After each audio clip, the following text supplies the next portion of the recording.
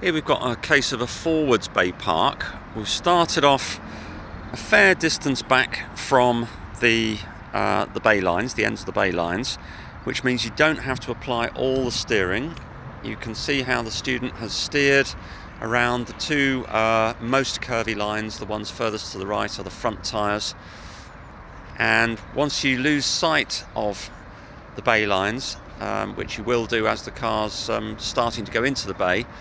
you then use some sort of reference point in front of you, like the wide tree that's just to the left of the bodywork of the car beyond the bay, or it might be a post like that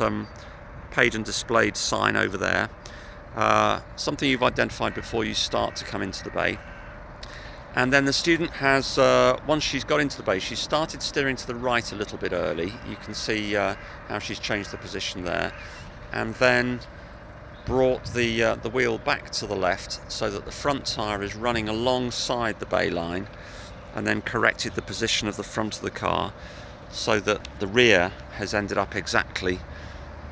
where she wants it, between the two lines. And she's got a nice amount of distance at the back, gone a little bit far forward, just about to touch at the front, but the car is fully within the bay, which is exactly what's required on the forwards bay park on the driving test.